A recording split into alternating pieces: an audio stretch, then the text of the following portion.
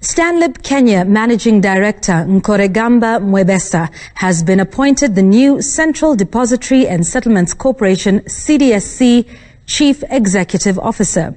In a statement to newsrooms, the CDSC board said Mwebesa will take over in February.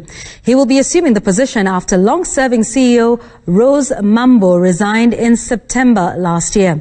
Before Stanlib Kenya, Mwebesa was the CEO of the Nairobi Securities Exchange between 2005 and 2008. After that, he became Chief Executive of SBG Securities Limited, a wholly owned subsidiary of the Stanbic Holdings PLC.